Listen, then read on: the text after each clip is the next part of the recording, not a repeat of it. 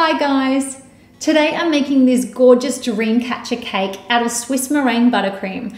That's right, you guys have been asking to see Swiss meringue piping in action, so I thought this would be the ultimate cake to do that with. I've been so keen to make this cake for you guys and I hope that you really enjoy watching. Now the first thing that you have to do to make this cake is to cover a rectangular board in some fondant that has Tylose added. This is to help it set up, and I just really like the idea of this cake being on a gorgeous board, and it's going to look so much prettier being able to pipe those feathers onto a nice colourful background. Next up, I've baked a 7-inch round cake. I used our vanilla cupcake recipe. I know I keep calling it a vanilla cupcake recipe and all I do is keep using it for cakes, but trust me, it's great for cakes and cupcakes, and I've got the link for you below. I also have a 7-inch round cake plate, as well as some spatulas, and so many beautiful colours of our Swiss meringue buttercream recipe. Again, I've got a video link for you below, and I have listed all the colours that I have used. I'm going to add a little bit of buttercream to my board and place our first layer on. Now I'm going to add a layer of our beautiful orange, and then add your middle cake layer. Now taking our gorgeous teal shade, we're going to add a layer of that. And now I'm just going to come along and get rid of that excess. Now I want to do a really light crumb coat on this cake, so I'm going to be using the pink shade, and I'm just going to go around very, very lightly so that you don't end up seeing it when it's cut, but it just locks in those crumbs for us. Taking a scraper, just scrape it right back, and then do the top. And then pop this into the fridge for about 10 or 15 minutes to set. Okay, now that my cake has chilled in the fridge, I've gone ahead and taken my 3 main colours and I've placed them into piping bags. And I've put some couplers on the end so that later on we can add some piping tips. But for right now, we just want it to be nice and thick and chunky to apply the colours to the side. So the first colour I want to add is my orange, because that's lining up with my filling layer. And all I want to do is go around the cake until I reach the top of that filling layer. You want to make sure you get a fair bit on there. Then come along with my teal colour.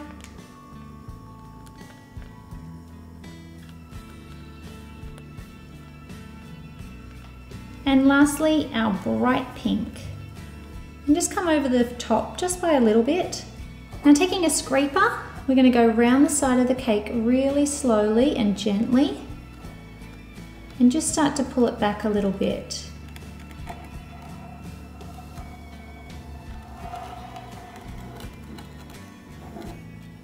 Clean off your spatula and go again.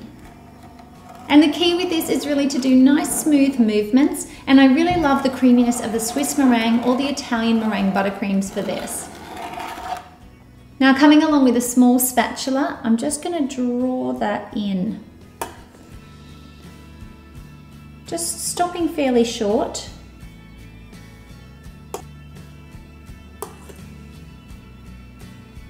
Now I'm going to go round with my pink.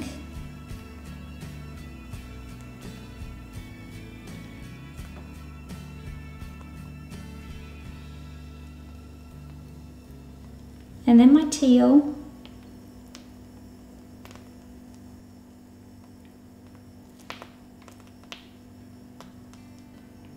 Taking a spatula and a paper towel, I'm going to go ahead and start smearing this, working in towards the center.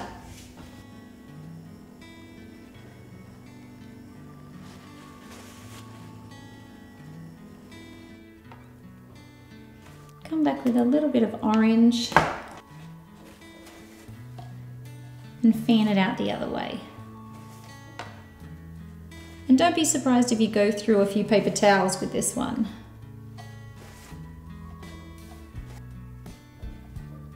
And just keep going backwards and forwards until you get a nice tie-dye pattern.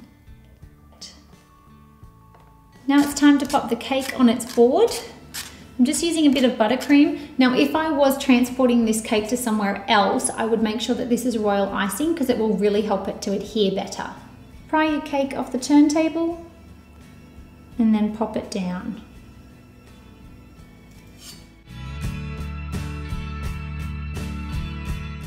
first color I'm going to work with is my orange, and I've attached a number 12 piping tip, which is a large round tip. And what I want to do is pipe all the way around the edge of this cake. Starting anywhere you like, and I like to stay raised off the surface and go nice and slow.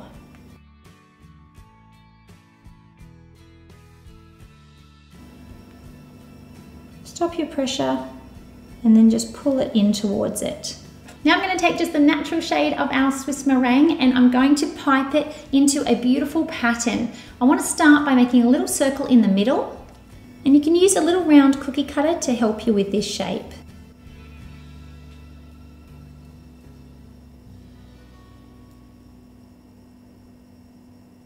And then I'm just going to mark out exactly where 12 points are, like a clock. Nice and easy. You just want to break this up and make it easy to manage this piping. Then start piping, staying nice and raised off, and we want to make a big teardrop shape.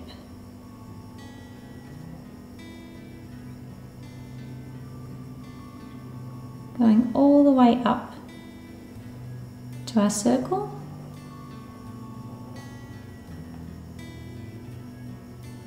And all the way around.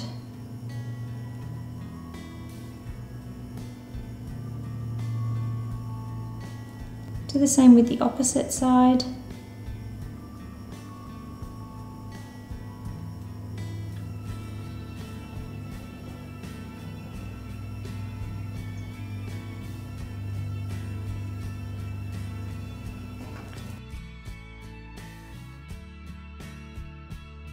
Work on the first 4, and then you can slowly add the rest.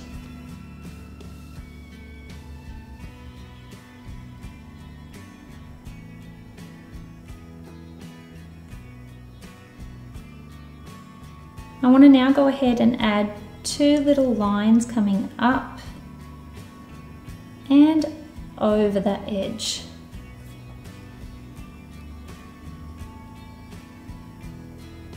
Just to look like little ties.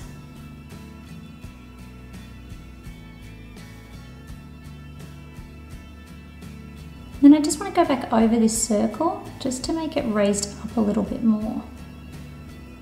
Just follow where it was. Now the really fun bit begins, where we get to add some more personality to this cake, add in more of those gorgeous colors that I showed you earlier, and work on any little imperfections. So if there's any bits on the top that you had where maybe you just accidentally dropped it for a second and had to restart your piping, go ahead and make it a feature. Pop a little bead in there. And I'm just using number 5 and number 3 tips for these.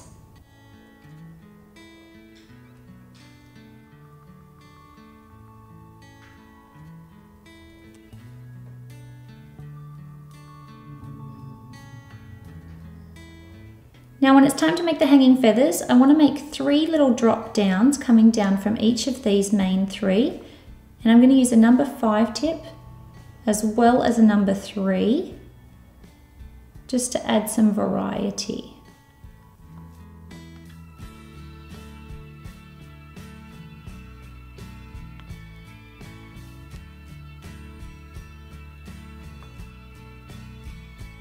Just get some nice lengths in some of them.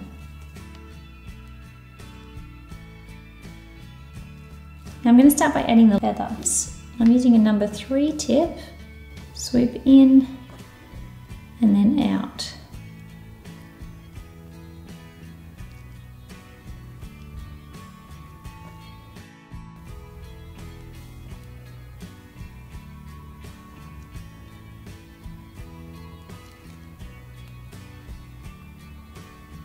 And add some little details over the top.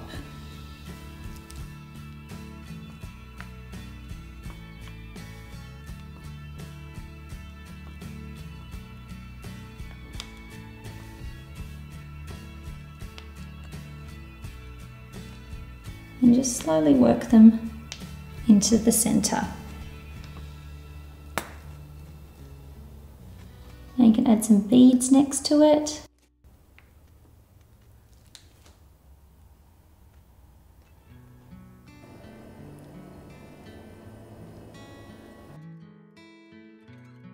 And you can add another feather.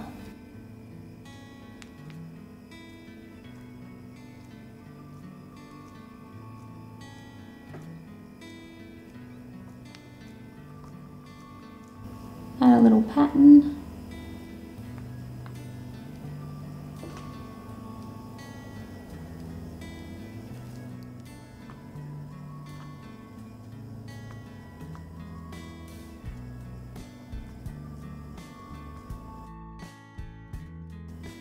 And I want this one to have a second feather.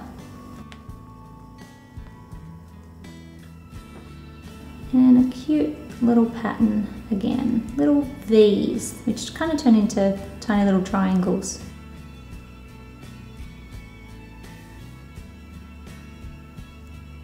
Now on this last one, I'm just going to do what looks like lots and lots of beads. So I've got all my colours, different size tips,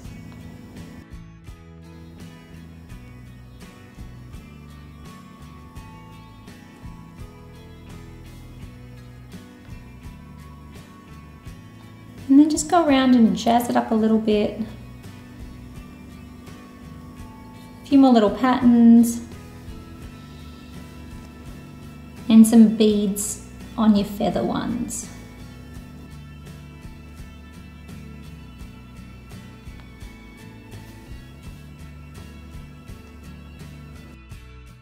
And there you are, guys, we have our Dreamcatcher cake. Like I said, I've been so excited to share this one with you. I've been wanting to make this one for a little while. You guys have been requesting to see some Swiss meringue buttercream piping in action. So I hope that you really enjoyed this, and I can't wait to share more with you.